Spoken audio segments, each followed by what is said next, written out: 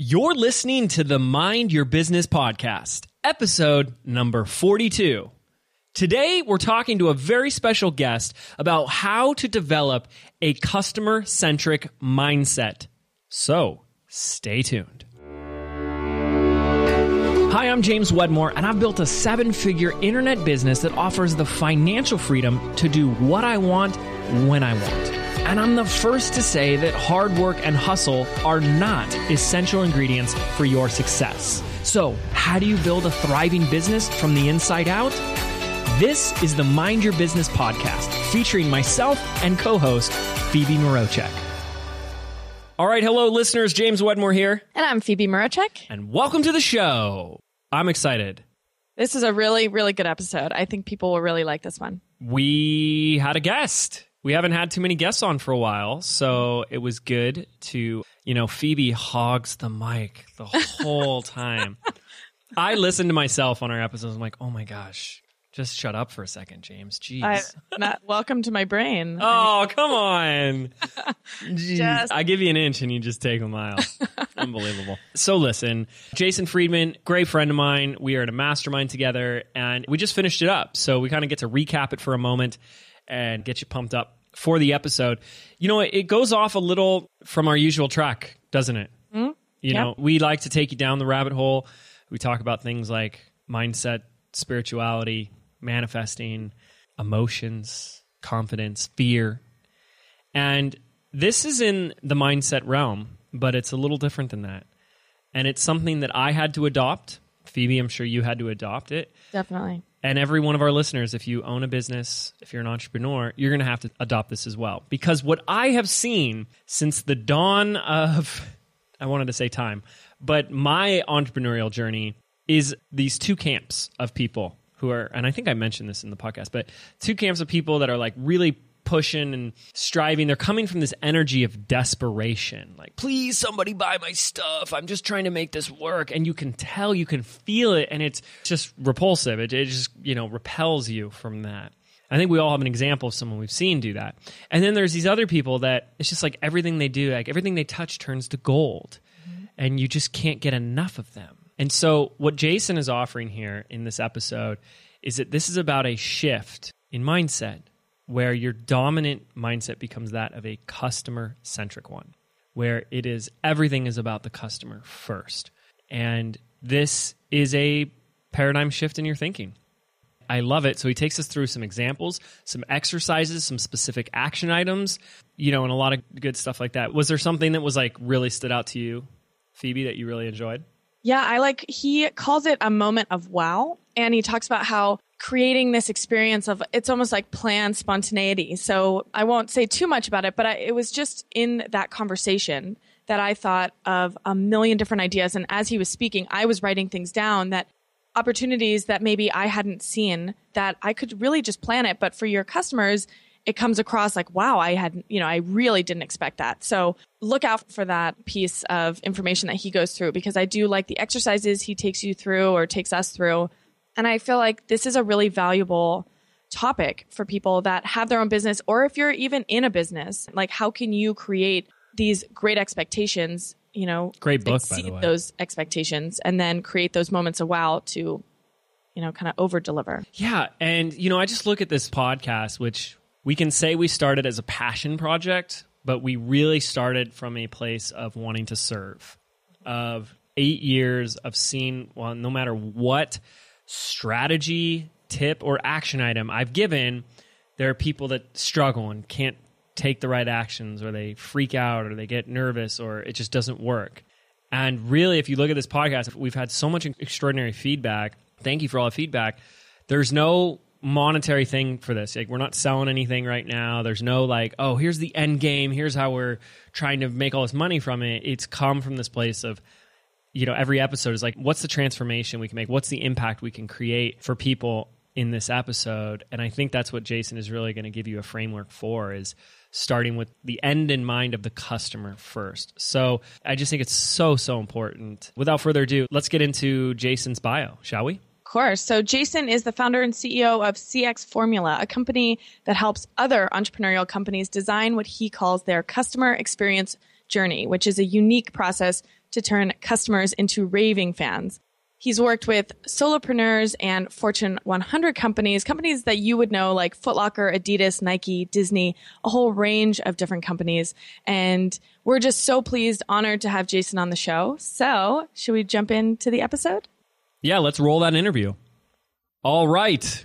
Welcome to the show. James Wedmore here. And I'm Phoebe Mroczek. And we've got a special guest, Jason Friedman. Jason, are you there? Yeah, I'm here, guys. Thanks for having me. We're excited to be here. I'm really happy to have you on the show. So first and foremost, thank you. Thank you for taking the time to hang out with us today. Let me see if I can do my best to set the stage and create some context for what we're going to discuss today. Because, you know, we like to take people down the route of a lot of mindset of being an entrepreneur and a business owner. And Jason's really here to start a conversation into something where he strung some words together beautifully that I just love, which is creating a customer-centric mindset. And for years, something that I noticed in the marketplace, I still notice to this day, especially on places like Facebook and social media, and I feel like other people notice it, maybe they're just not saying it, is that we can draw this line, this, you know, not to make everything black or white, but create this distinction between two types of business owners and online entrepreneurs. Those that are of this like giving abundance, just wealth of overflowing knowledge and value and goodness. And it's like, that's who they are. And that's what they would do even if they weren't making any money. And then there's this other group of people that I see that I feel like it's like this painful desperation of they're just trying to get something to work by give me. And like, you know, and there's this push for their stuff, but it's out of this sense of desperation. And I don't know if either of you guys have really seen that, but that's something I've noticed. And I feel like that's what people are trying to do, right? Is that they are jumping into a business to say, let me see if this can work. Let me see if I can get some results, and then maybe we'll turn this into something real. And I'm hoping here today that Jason, Phoebe, and I will create a conversation that can kind of flip that on its head, because I just love this. So does that sound like we're setting the stage right for the direction, Jason? Yeah, I'm excited to hear what happens today from that. So that sounds awesome. Good. Well, let's start at the beginning, because I know you have a very interesting background in this. So I'd love if you could just take a moment and share a little bit of your story. Sure. You know, I started out as a theater person, and I was actually a behind-the-scenes guy. I was a lighting designer and a technician, and I spent most of my early years traveling on the road. I was a rock and roll roadie for a bunch of different groups like Rush, Fleetwood Mac, and then I went on to do a bunch of Broadway tours with Man of La Mancha, Jesus Christ Superstar, and a variety of others. And I spent most of those years like really understanding audience on a whole different level and understanding your customers. And everything that we did was to add value to the customers. And if there was anything that was even a remote distraction, we would take it away. Mm-hmm. So I learned that kind of over many, many years accidentally. I didn't even realize I understood that. And one of the things that I started being able to do as I started my first business was to create a lot of simplicity and clarity for my customers, because I innately focused on them. Like I had this mindset about really deeply understanding my customers, understanding what their needs were, where they were, and what was important to them. And all of our energy went there. And really amazing things came out of that. So it came out of that world of theater and that whole experience of the performing arts and tying that to business where all this kind of magical stuff bubbled out of. I love it. So what is the result of coming from that perspective, do you think? Well, there's some great research out there. And one of the statistics that I share a lot is a study by Bain and Company. And they went out and they surveyed companies and customers. And they found that 80% of the CEOs of businesses out there believed that they were creating this amazing experience, this amazing value for their customers. And when they surveyed the exact same customers of those companies, they found that only 8% of those people agreed with that. So there's this huge divide, and I call that the experience gap. And it's this belief that as a business, as a company, we have this understanding of this feeling that we're doing such a great job. We're really delivering and firing on all cylinders with our customers. And we don't even know it, but most of our customers don't feel that way. They don't feel supported. They don't feel cared for. They don't feel that the company really, it matters, that the customers matter to the company. And a lot of the saddest part about that is most of those customers that are unhappy or dissatisfied or planning their exit from the relationship, it's quiet. You don't even know as the business. So all of this is happening kind of behind the scenes, and you're thinking everything's good, and you wake up one day and you start seeing that you're losing customers. You're losing all these relationships that you spend so much money in. Cost of customer acquisition, as you know, is such a big thing. What does it cost to get a customer? And these businesses are just losing it. So I think the result of not focusing on the value that you create, not having that customer-centric mindset is so huge. And it's such a problem today more than ever before. The internet, as we all know, is this like amazing tool, this amazing opportunity, but it's created the world's largest megaphone. Yes. Anybody, right? Yeah. So any customer, any person that's got an opinion, has got a feeling about something, is able to broadcast it to hundreds, thousands, maybe even millions of people instantly. Let me ask you something just out of curiosity. Do you feel like it's gone too far in a way? Like, do you feel like there's a limit? I even find myself sometimes when I have a bad experience, and bad experiences happen all the time. It's just a part of life where I start feeling a little self-righteous. Like I want to take down the company on social media type thing. And I stop myself and I'm like, you know what? I wouldn't really want anybody to do that to me. Like, do you feel like it's gotten out of hand? Do you feel like there's some stuff that we just kind of have to ignore? I know businesses that hate Yelp because one little thing goes wrong. Like they type in their shipping address wrong, so the package doesn't arrive, and now they want to give them a 1-star rating. Yeah. Like, what's your opinion on that, just out of curiosity? I mean, I share your opinion from a business owner perspective. It's like, as I feel that frustration myself as a consumer, I think, oh, well, what would happen if that came to my business? And it kind of tempers that emotional reaction. Yeah. But I don't think that's true for the vast majority of the population out there. No, it's not. And as a business owner, we're all entrepreneurs and we're looking at how to create that value. We have to put our consumer hat on. And one of the most important things I talk to people about all the time is literally stepping into the shoes of your customer, putting on their glasses, looking through their lenses, and looking at it that way. And this is a perfect example. If you think about it from the consumer perspective, what happens when someone just maybe ships something and they have an address wrong? Maybe they put the wrong suite number and it went to your neighbor instead of you, but you didn't know for 2 days. Mm-hmm. And you get so angry and so emotionally kind of freaked out. You start to think, oh, what am I going to do? This is horrible. They don't care. And that reaction, we all have it. Right? It's a human nature reaction. And so as a business, those like little things, you got to be paying attention to them. You have to understand what it's like for that customer and what are they feeling. Yeah. And the thing that most people miss is understanding it from that perspective of the customer. I was on a phone call earlier today with a business that we're consulting with, and I'm coaching them. And, they were talking about all these different problems that they have, and they all come from the fact that they're not looking at the customer's needs and wants and thoughts. And as they're explaining all these problems, because I'm not so close to it, I'm outside, you're listening to this and you're hearing, oh my God, you're not doing anything for your customer. You're forcing the business's goals and the business's objectives on the customer. So one example that they gave was, we had to recognize revenue sooner, so we started forcing our customers to take delivery before they were ready for a product. Right? And that makes sense on the one hand. You think from the business perspective, look, we got to get our revenues in. We need to make payroll. We need to be able to support our customers. But then in order to do that and meet those needs of the business, you're shoving stuff down the throat of the customer, and they're getting stuff earlier than they needed to. Then they're feeling the pressure of paying you faster. And all of a sudden, you had a customer that was excited about working with you, that really wanted to get into a relationship. And now you started to really push and put them into this box where they're being reactionary and reactive to what they thought was going to be a wonderful experience. Now they're already off put, from the very beginning. And I just think that happens all the time. And the reaction, especially in the consumer marketplace, is they go to the internet. They start complaining. They put negative reviews and they stop buying from you. Yeah. And so there's a way to solve that. Well, right? I want to ask, and I just want to be a devil's advocate for a moment. I'm trying to put myself in a listener's shoes, because I think we can all agree that we've had experiences with bad customers. I don't want to even use the word bad, but we've had bad experiences with a customer. I'm not trying to say anybody's bad, but Sure. It's an unwanted experience with a customer. Is there a line, though, a boundary to where like that whole concept that we've all, I think, have heard for years, which is the customer is always right. Like, is there a line where...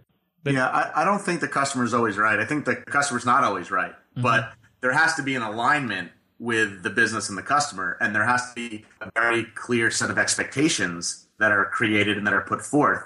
And the more that you can understand your customer from the very beginning, the more you're going to attract the right fit customers versus the wrong fit customers. This is good because before we get into some of the stuff, like you mentioned some great things like this gap. So how do we really find what the customer wants? I think I want to play here for a second. You know, how do you set those expectations, and where is that line for, like, what can we offer our listeners in terms of, you know, setting those, your own boundaries and stuff? You know, like, have you ever had to fire a client or a customer? I know I have. It's tough, and you don't want to put it into a world of right or wrong, or I'm right, he's wrong, stuff like that. But what type of advice do you have for setting that up so that you can have the expectations and not be ignorant to the customer's needs? You know, do you understand what I'm asking? Totally. And I will say, I've had to fire customers in the past, and while it's most of the time felt to be very liberating, when you go back and you look at some of those situations, you really understand. I mean, we try and do a post-mortem of all of those kinds of things and really look at what caused this to go really well, what caused us to not go really well, and understand all of the intricacies of those relationships. And when you start to see a pattern, you start to say, well, maybe this wasn't set up right from the beginning. Maybe this is not a wrong fit customer. Maybe there's some steps in our process that are not creating alignment. And I think a lot of times that might be the case with businesses. It's not to say that you're always going to attract the right customers. You have to be really specific and put it together the right way. But what I think you need to do is, I think you really, you know, there's this idea of the avatar, right? You know, who is your avatar? Who's your ideal avatar? And I like to think of it a little differently than that. I like to think of it as a customer persona. And I like it just because it makes you, it kind of reminds me that it's a person, right? Versus this weird icon out there or something like that from the gaming world. And really understand who these people are. Your customers a lot of times become, you know, just a list of people in your email system or a bunch of numbers on a spreadsheet. But really understanding who these people are and getting really clear on what their goals are, what their frustrations are, what their needs are, and what their wants and desires are. And so when we start to understand customers on a much deeper level, we're able to really create value. We can actually reverse engineer the entire journey that customers go on with our business. And when we do that, it's by, I call it like designing your customer experience by design versus what most businesses do is where their experience is by default. Yeah. Right? It's just what happens. We just kind of let it go. And you can literally design every touch point of your journey intentionally to get to that end result that you want for your customer. And the results of that are insane. I mean, you talk about creating word of mouth. You can literally script the reaction that your customers would have, the things that they'll say to their friends and to other people from a referral standpoint, and then you can reverse engineer the journey that will compel them to say those exact words. And it comes from creating that customer persona and really understanding the nuances of who your customers are, what their needs are, what they're thinking, feeling, and expecting, things like that. I love that. And it just changes the game dramatically when you do that. And on the inside of your company, when you start to understand your customers as like these true people, you'll see that it falls into some categories. You end up with these key customer personas. You might have 4, in your business. You might have different products and services in your business. So you might have different customer personas for different products or different services or different aspects of your business. But once you understand them and your team understands them, it's so much easier to deliver on their expectations and meet their expectations. Attitude that comes back to you is transformational for your whole employee experience as well. Yeah, this is fantastic. And I want to go back because you're using those words like you got to understand them. And I think that's so powerful. And I think 8 years of running my business, that's a discipline I'm still doing constantly. And you mentioned this gap that most businesses have where they think they're having this, delivering this customer experience, but they're totally not. What are some best practices or simple things that we could do right now to understand what our customer really wants? That's a great question. One of the techniques that I like to use was actually invented in the early 1900s by a guy by the name of Konstantin Stanislavski. And you may have heard of him. He's a famous Russian theater director and actor. And he came up with this whole process to help actors be more believable on stage. right? And so he went to the theater and would see an actor playing a role and thought, well, that's fake. I don't believe that you're really that person on stage.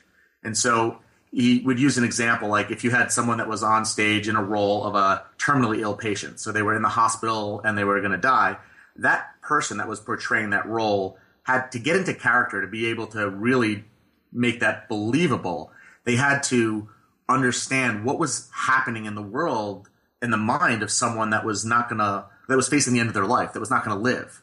And to do that, they had to really go through a lot of research and a lot of effort. And so he came up with this program, this process to teach them how to do it. And he did this role playing, and he had this idea called this magic if, right? And so he would say to the actor, you have to understand your character on such a deep level. You have to be able to put yourself in these hypothetical scenarios. So you would have to say, like, if I was going to be in a hospital bed and if I was terminally ill, what would I be thinking? What would I be feeling? What would my biggest concern at that moment be?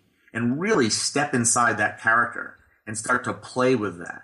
And I think that kind of an idea of how to really get inside the head of our customers, like when they find out about you, where are they? Are they in their car? Are they listening to a podcast while they're driving? Are they sitting in their office? Are there other distractions? Like understanding the things that are going on in the world of your customer when they're interacting with your brand are really important. Mm-hmm. And understanding, what it is that they're looking for is really important. So to get into that place, to understand your customers, you have to do those kinds of exercises. One of the best things I ever did with one of my businesses is I actually had all of my employees take an improv acting class because it was a lot of fun, but everybody learned how to listen better, and they started to be able to do these like role-playing scenarios. And so what we started doing in our business is we would actually give them some specific instances of customer situations, and we get people in our company to start acting out those situations. So someone just bought a product and it was broken and it didn't work. Now go, like what's going to happen? And they would role play all these scenarios. And from that, we got real clarity around the kinds of things that people were feeling, the frustrations. And our team started to understand them. Wow. So it's that customer-centric thinking, like having the mindset of the customer. What is happening in their world?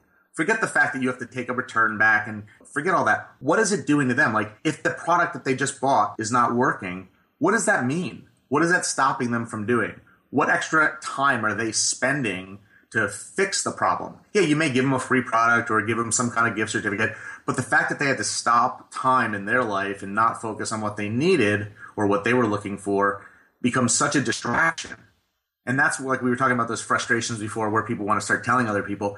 Those moments really make a big deal, And so it's so important if you start to role play and understand that what's happening in the customer's mind, and you can get that level of clarity and you can do it with your team, then you'll be able to start to think more clearly about all the systems and processes or the steps that you do in your business. And you'll be able to really see, well, why this may or may not make sense from that customer's point of view. Does that make sense? It totally does. And I want to put you on the spot and ask you something. I was at an event that we were hosting yesterday, a little workshop. And, I love these opportunities where I get to meet one of my customers in person. There was someone there who'd been following me for 3 years and has listened to every episode of my podcast and all my YouTube videos. I geek out so much about wanting to learn so much about who my biggest fans are. Sure. What is one question that I could have asked her to just understand her even more? Ooh, that's a really good question. Yeah. As an internet marketer, right, you spend a lot of time online and putting out products and doing surveys and asking questions. I think you probably have more knowledge than most people, James, just knowing you, Yeah. But I think most people don't have some basic information on like their customers. So I think the most important question I would ask most people is, what is the most impactful thing, or, what is the thing that stands out most for you about all the content you've viewed from me, all the interactions you've had with me that has really impacted your life and changed your life in some way, and how? I love that. What has it done for you, right? Because I think as an entrepreneur, my motivation as an entrepreneur is to create more contribution, to help other people, to make the world a better place. And then hopefully money will come from that, right? It's not the focus for me. It's about that contribution. And I think for most entrepreneurs, when you can start to understand how your work or your products or your services are impacting others and how they're utilizing them, the insights that come from that are so huge. More often than not, things that my customers have told me about the process of working with me have been opening my eyes to something that I've taken for granted, or something that I didn't even understand was happening. And once they kind of illuminated that for me, I was able to do more of it and have that impact on more people, right? Because I was intentional. That's the whole idea of by design versus by default. So I am intentional in almost everything that I do with clients and employees and team members, but there's a lot of strategic byproducts and other wonderful things that come out of those relationships that really move and impact people, that if we don't ask some of those questions, that what we know about it, we can leverage that to help more people. What if we are talking about people who haven't necessarily built a 7-figure business, and we're actually bringing it back to people who maybe have a couple hundred people on their email list, and maybe they have yet to sell a product, or they've sold one and had a few sales? What process would you put in place to kind of prevent like this huge gap that we're talking about? Is there a process, or would it be a survey or getting on the phone? How would you first? What would that look like? What questions would you be asking from the beginning? And then what is the best method of, getting that feedback from your customers? Sure. Awesome question, Phoebe. So I think, the key to any kind of, customer-centric journey is beginning with the end in mind. You always want to start at the end and say, what do we want to the outcome of this relationship to be? What do we want the outcome of this journey to be? Where do we want the customer to be after we've interacted with them? When you can get super clear on what that wants to be for the customer, then you can go back and look at your email sequences, or the lead magnets you deliver, or the video content that you're creating, or the blog posts that you're putting out. If you really look at the journey and where you want to go, it's like getting on an airplane. The airplane ride can be great. There's a lot of wonderful things that can happen on the plane, but first you have to know where the plane's heading, right? So we really want, if you're starting out, that's an even better place to be sometimes than if you've got a big, big business, because there's less, fixed objects in place that you have to move. So if you're just starting out, you don't have a huge list, that's great. You still need to start out by understanding who your core customers are, who are those customer personas, and then look at where do you want that relationship to go? Where, if in an ideal world, at the end of this experience that you're going through, whether it be just reading a blog post or going through a launch sequence or anything like that, what do you want them to tell other people about how they felt going through that process? And when you can get real specific and put lots of great adjectives and paint a very clear picture, then reverse engineering that journey and figuring out all the different steps that you have to bring them on is a whole lot easier. And the key is looking at how people feel at each step. And it's really important. So we do a whole workshop called Customer Journey Mapping. And what we look at is a bunch of key things. We look at what is a customer doing at each interaction? What are they thinking? What are they expecting? What are they using? And how are they feeling? We look at those 5 key elements. And by doing that for each of the steps or the interaction points on their journey with us, we're able to literally engineer what happens so that we can make sure that they get to that end result that we set out for them, right? And we do that by being in their mind, in their head, in that customer mindset. So this is awesome, and I'd love to, in a moment, start switching into some of the action items and specifics that we can do to become more customer-centric and improve that experience and intentionally create, like you said, by design, that it intended feelings and emotions and experiences. I'm wondering first, Jason, out of curiosity, do you have any story, any experience in your life where you had a poor experience with another business and they were able to turn it around for you and like save you as a customer? Yeah, listen, there's no such thing as the perfect experience. There's no such thing as the perfect relationship or anything. I think it's how people handle situations and how they deal with it. And I think one of the key things for me, I've had a bunch of experiences that have been less than what I expected or would have desired. I'm sure you have as well. I mean, it happens to all of us all the time. When I know that it's not intentional, when I know that, things happen, but when the company deals with it in a way that makes me feel really good, those are the moments that make me say, yeah, this is a relationship I do want to have. Something was broken. It wasn't great. One of the best examples for me was at a hotel chain. I'd gone on a vacation with my family, And it was a comedy of errors.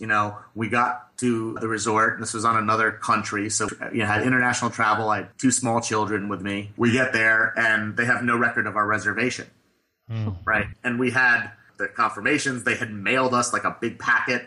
They tried to create a great experience. They sent us a big box with like, congratulations, welcome to, you're so great that you're coming. And that was step one. And then they told us that they were sold out and they didn't know what they were going to do. And they were being very transparent with all the problems, but it wasn't helping us. Like, we were stranded now on an island and had no place to stay. Wow.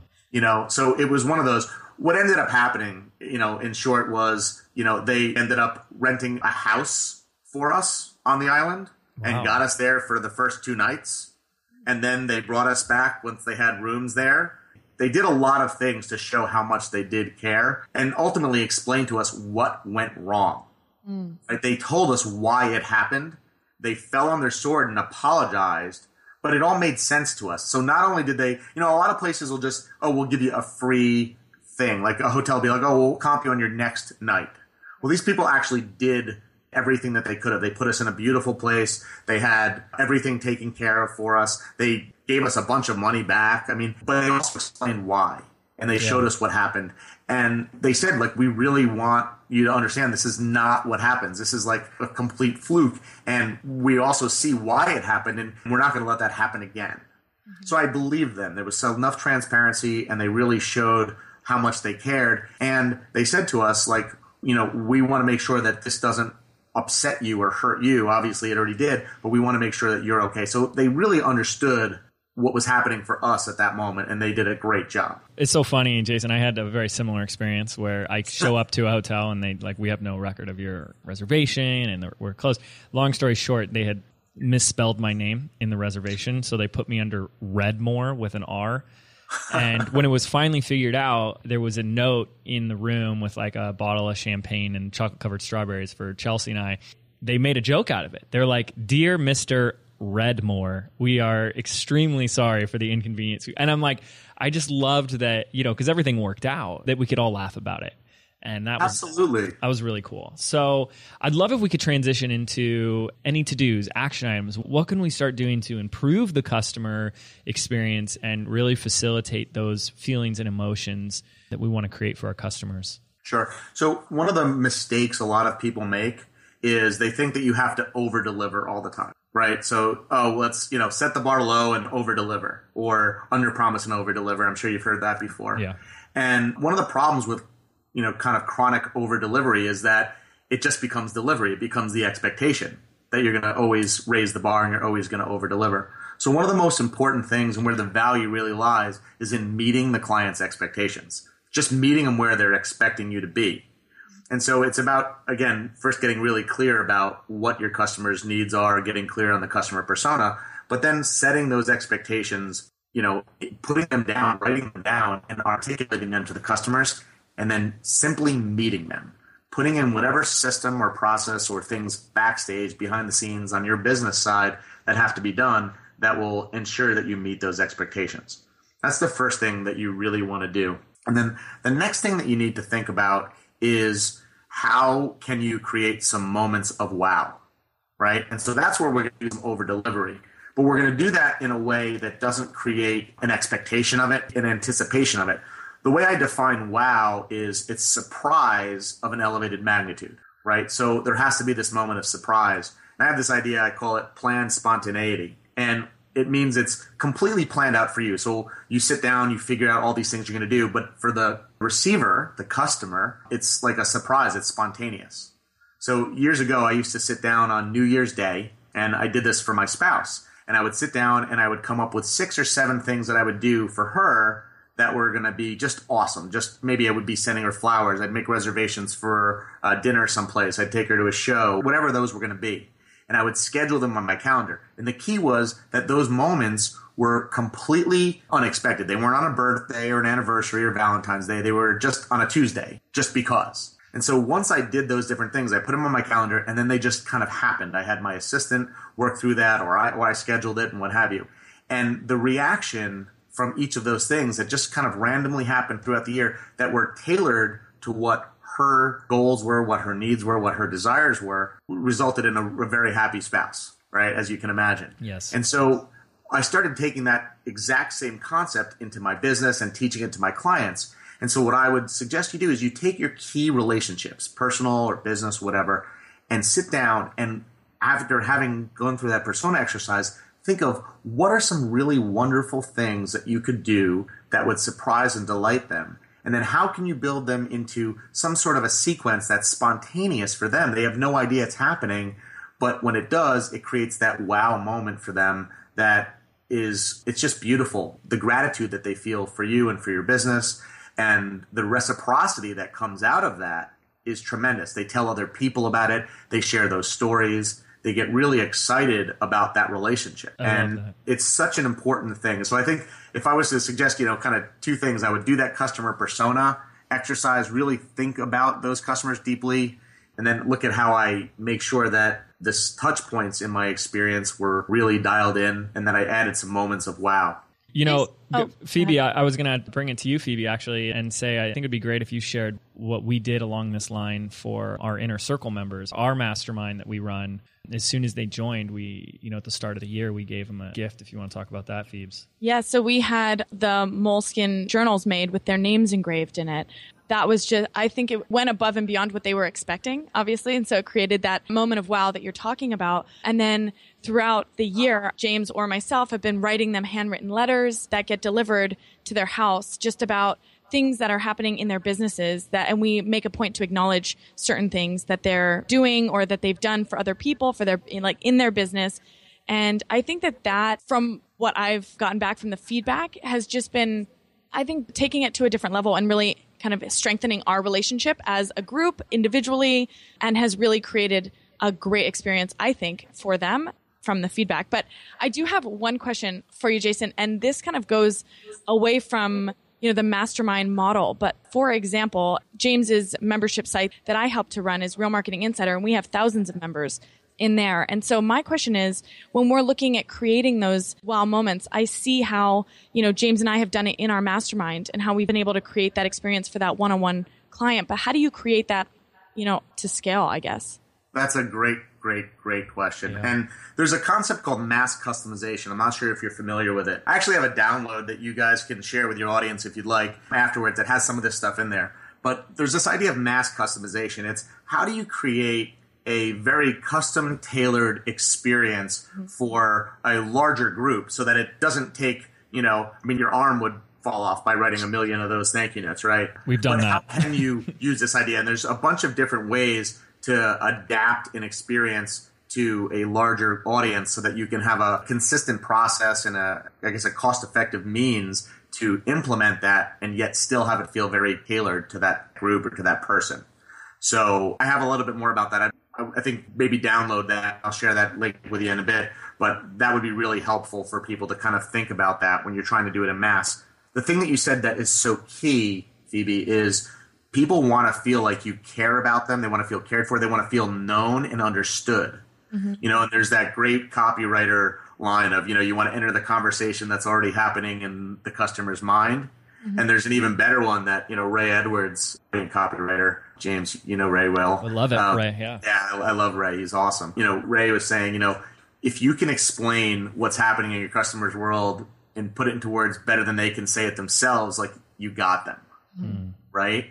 And so when we're thinking about this customer-centric mindset and really thinking about the customers, like if you can deliver that value, if you're watching them in your mastermind or you're interacting with people on your website or seeing surveys and things come through, you're getting so much insight into what they care about, what they need, and also what their love language is. Like what is it that matters to them, right? So some customers are going to love when you send them something. Other customers are going to love when it's sending something physical. They want a gift. Another customer is just going to be excited when you call them out on your podcast and they feel like you've recognized them. Mm-hmm. Another customer is going to be really excited when they've sent in some stuff and you just created a bit of content that scratches the itch for the problem that they've had.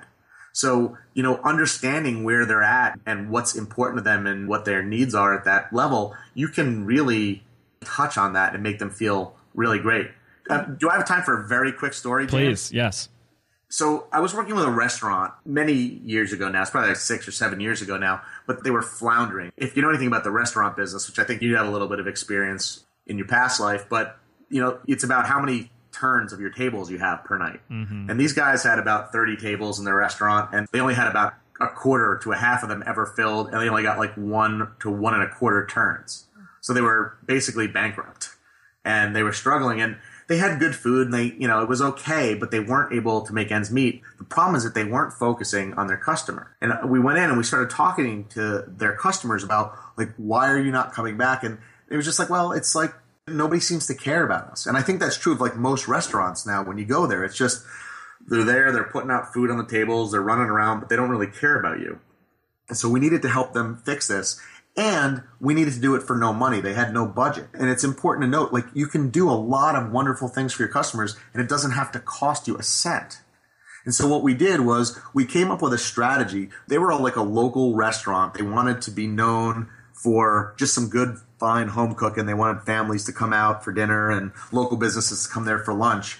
And so we came up with this concept of your dinner table away from home. And so we wanted them to have everyone to feel that this was your dinner table away from home. You can come here and have a nice home-cooked meal. We're going to take good care of you. It's going to be casual and comfy and such. And it was based on the old television show Cheers. If you remember Norm, he'd walk in, everyone knew his name, and everyone was kind of happy and connected.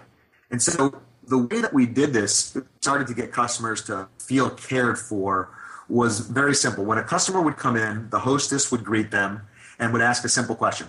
Is this your first time dining with us? And if you said yes, the hostess would turn around behind her and grab a set of silverware wrapped in, bundled silverware wrapped in napkins that were white if this was your first time.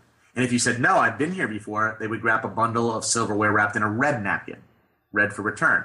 So they'd bring you your table, they'd sit you down, and then as you're sitting there looking at the menu, a bunch of the employees in the restaurant would come around, and if they saw white napkins, they would say, oh, welcome, we're so glad to have you here, so on and so forth. If you had red napkins, different members of the restaurant team would come by and say, oh my gosh, it's so great to have you back again. Wow. That's awesome. I love that. All of a sudden, they're seeing like, oh my God, like these people know us. This is cool. And so then the waitress would come over and say, we're so glad to have you. If you're new, she'd say, here's a couple of my favorite things on the menu. As a first timer, our chef would like to bring you a special appetizer. So do you have any food allergies, or is there anything that you guys are sensitive to? Great. I'm going to bring you something special over.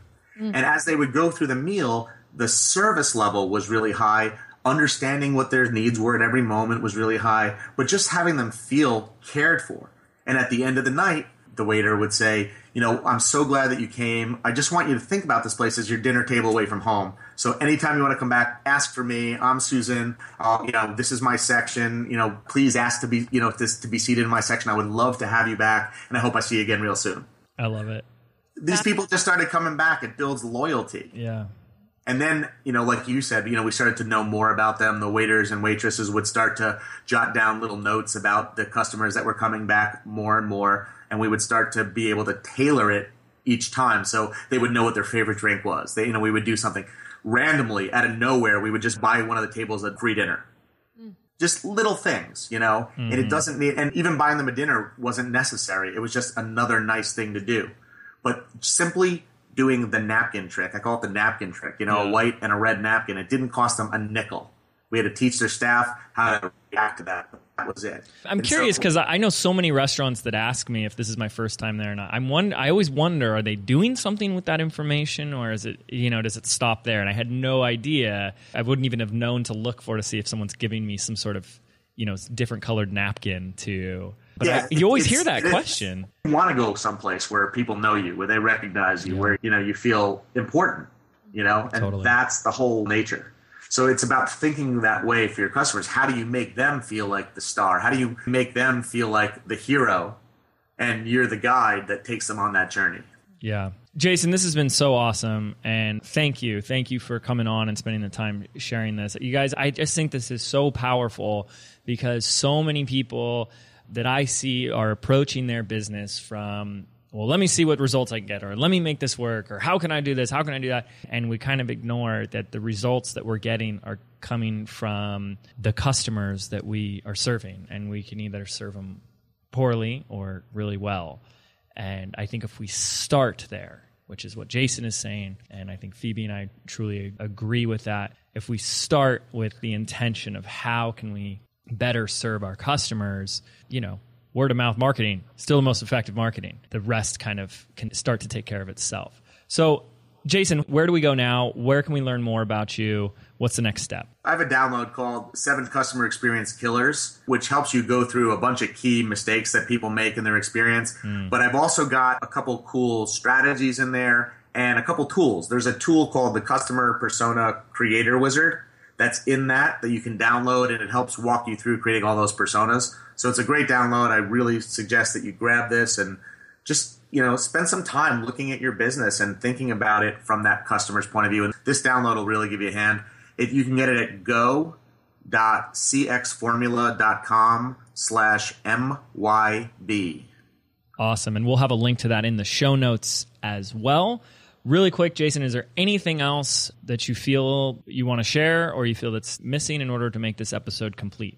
No, I think this has been great. I'm really grateful for the opportunity to speak with you, James and Phoebe. And, the most important thing out there is to love our customers and to take good care of them. So I hope everyone got some value from this and really makes an effort to do that. Awesome. Thank you so much, Jason. Everybody, thank you so much for listening.